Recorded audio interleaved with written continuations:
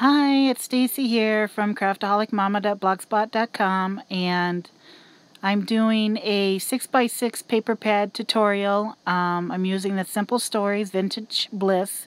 It is an older collection from 2013, but I needed to make some birthday cards for my stash. So I'm going to use at this point just a half of a paper pad just to show what I'm doing. Right now I'm separating the paper pad into 12. The first 8 pages that I tore out are kind of the big main patterns, and then the last 4 are kind of like the monochromatic that they always have at the back of the pad. And I'm showing you the back where it's just the plain old like notebook paper lines on the back. So I'm just kind of deciding on which patterns I want to use here. I'm going to do a very quick layout card, and they're all going to be the same as far as layout, just different pattern papers. I let the pretty paper kind of speak for itself. So I'm going to use an A2 card. I've already cut some gray mats to match the paper collection, and the mat is cut to 5 3/8 by 4 1/8. Now I'm going to cut these bold patterns into 5 1/4 by 3, so I can get 2 out of each sheet, and then I get a little 3/4 of an inch strip. So I'm going to hang on to those because I'm also going to use those. So with every sheet I'm going to cut off to 5 1/4 because that's the width of my panel. Here I'm trying to figure out, there I flipped it the right way, and each one of these is going to be 1 1/2 inches. So I'm going to get 4 out of these out of one sheet of paper, and I'm using the 4 monochromatic pages. The 5 1/4 by 3 is going to be the main top part of the card. These 1 1/2 monochromatics are going to be the bottom part of the card, and then those little 3/4 inch strips that I have saved off to the side there, they're going to be the cute little separating border or belly band, not really a true belly band, but it's going to be the little strip across the 2 pattern papers. So I'm going to finish up here cutting this last monochromatic. Now I'm going to go back to my main patterns, and I'm going to cut again 5 1/4 and then flip it to the 6-inch side and cut it in half at 3. So I'm going to get 8 cards out of I have 8 pieces of paper out of the big patterns, and so I'm going to get 16 cards. Here I'm trying to decide which way the pattern I should cut off so that there's a nice even pattern on the edges.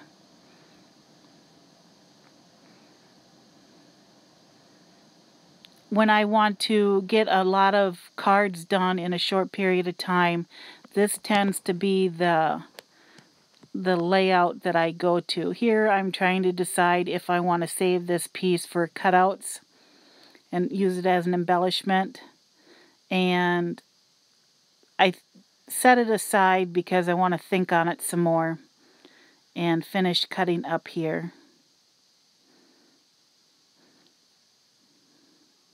And here I'm counting to make sure I have my 16, and then I have definitely 16 of these because I cut the 4 pages into 4.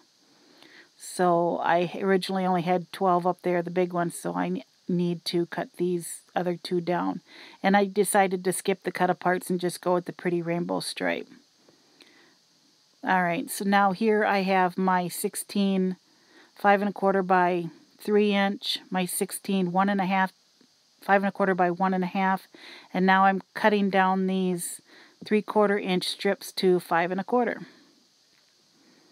As I said, I pre-cut all my gray base, or my gray main layers, or my panel, to 5 3/8 by 4 3/8, and I have those ready to go, and I have my card bases ready to go. I'm going to be 4 short of these because we started with only 12 pieces of paper, and we only cut 1 of these off of each. So I'm going to be 4 short, so I am going to cut into the other half of the pad and cut a half of a page just to finish these up.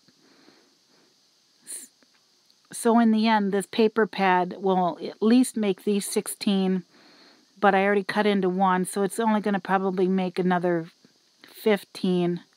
So it's going to end up making at least 30 cards out of this whole paper pad. So here I showed you how my layout is on my base gray panel. And now I'm just kind of picking and choosing my patterns to go together. So my layout is a 2/3, 1/3 theory, you know, the design principle of thirds.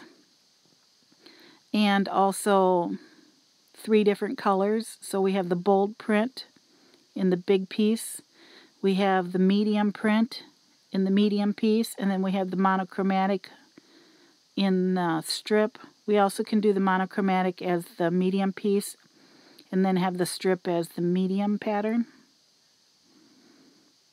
So I'm just going through and picking and choosing what I want to do and getting them set aside.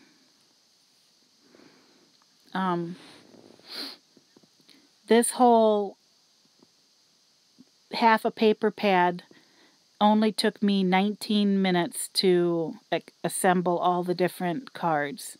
That's not including the die cutting that I did for the oval, the decorative ovals that I'm going to show you here in a bit. And that doesn't include cutting my base cards or those gray panels, but those don't take very much. It's just cutting. So probably add another 10 or 15 minutes onto this 20 minutes that I filmed. So I would say you can easily use this pattern or this tutorial and go through a whole 24 sheet paper pad in less than an hour and get at least 30 cards, which is pretty good. It's a lot. There are other 6x6 paper pad tutorials out there using sketches and stuff like that, where you only make like 4 cards from the sketch and you make several different sketches of the paper pad, and they take a lot longer to do. This is a lot simpler. It's a lot easier. I think they still look cute. It's letting the paper, the pretty paper and the patterns, do all the talking versus fancy layouts and sketches. And they're just nice, pretty, simple cards. And if you need to get a bunch done, or if you want to package up, you know, a half a dozen or a dozen and give them as gifts, then they all match. And you can do the same sentiment or a different sentiment. With this paper pad, I needed birthday cards like really bad. I was getting really low on paper pads. Here I'm showing you that I'm using this happy birthday stamp from this Avery Yell Skating By stamp set. The rosy colored oval there is from a die that I purchased off of an app called Wish, and they have some really inexpensive dies on there. I think I only spent $1 on this die, and it actually has 2 dies. It's got a smaller one that matches, and I only spent, I believe, $1 on it and then $1 to ship it. But it does come from China, so it does take a little longer to get here. But you can't beat the price. So I'm pulling out some strands of pearls. I always like to have something up in that upper left-hand corner to kind of bring the card all together. So in this case, I'm using strips of pearls. In other times, I've used Nouveau crystal drops or rhinestones. So there, I'm showing you what my cards will end up looking like, and this is the layout that I'm using, and I will end up getting 30 plus cards out of this pack. Here's some close-ups of the cards and the pretty patterns. And I want to thank everybody for stopping by and checking out this video, and I hope you try this really easy tutorial and use up your paper pads. Thanks, everybody. Have a good day.